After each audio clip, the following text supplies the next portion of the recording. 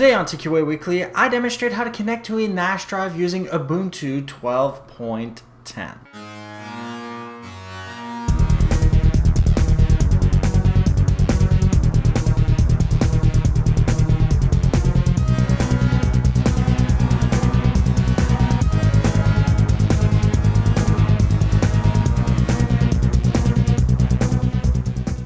This is TQA Weekly. I'm your host, Steve Smith, aka Z-Axis, and yes, you may call me that. And TQA stands for Technology Questions Answered. So if you ever have any questions, comments, suggestions, and or stories, they can be technology horror stories if you want, email me at ask@tqaweekly.com.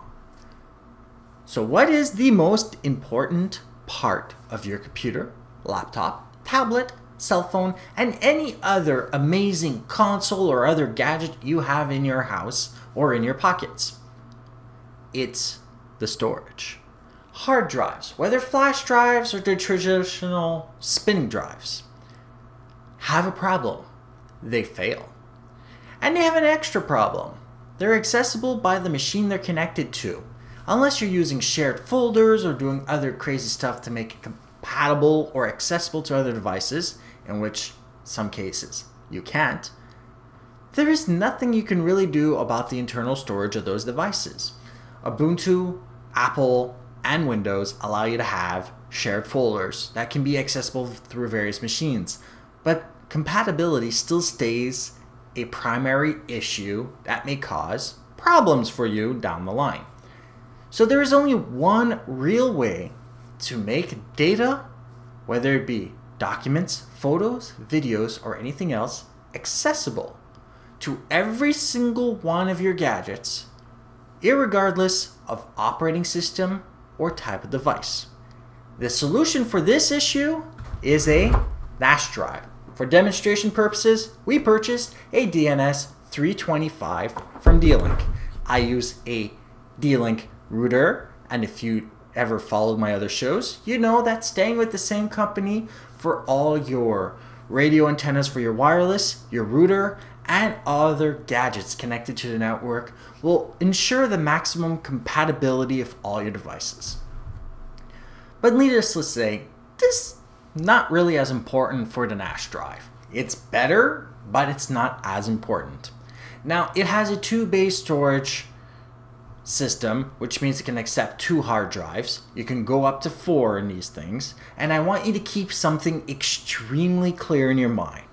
When you go to buy a NAS drive in your favorite computer store, NAS drive, it has to be connectable to the network.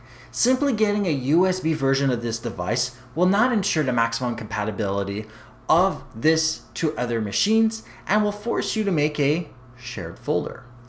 This is not what you want. You want this to be accessible to every single computer, irregardless of whether your computer is on or off.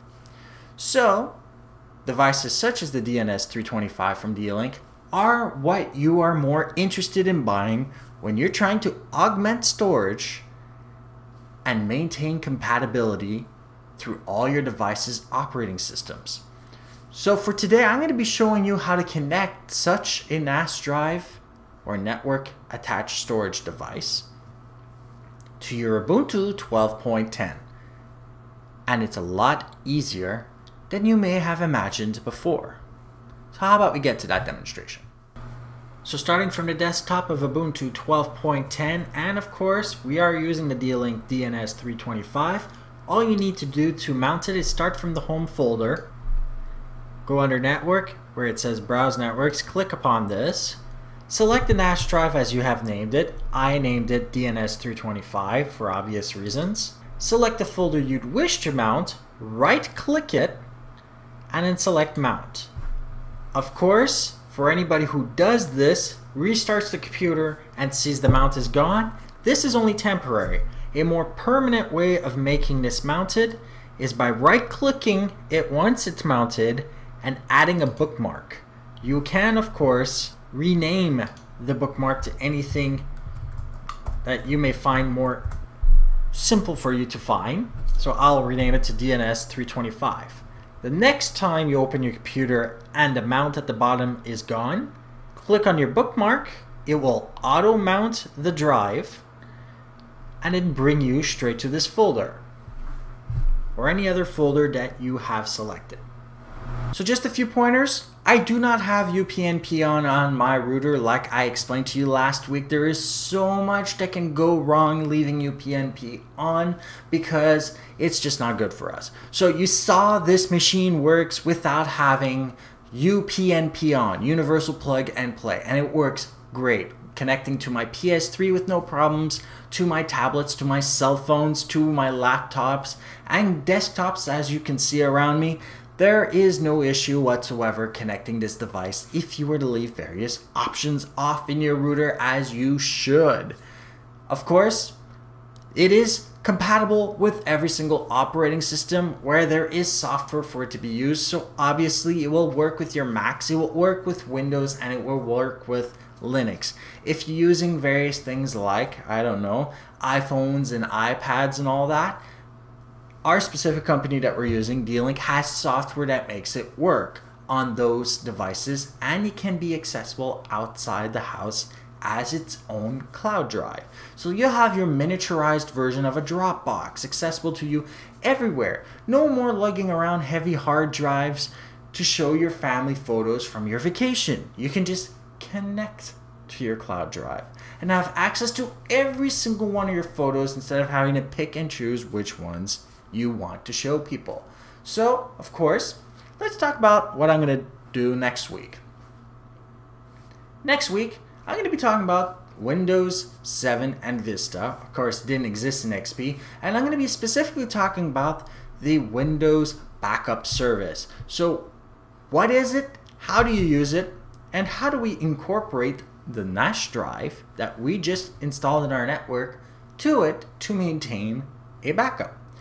So, until next week, like, share, and subscribe to this episode if you were interested in today's topic, learned anything from it, want to share it with your friends, and want to continue learning with me. You can always head over to tqaweekly.com for the latest subscription information so that you can see me via iTunes, YouTube, blip.tv, or anywhere else on the internet. And of course, I do have a weekly newsletter, very short, basically a post of when I put up my latest episode, so you never miss an episode of TQA Weekly. And of course, stay safe and online, and have a great day. Goodbye.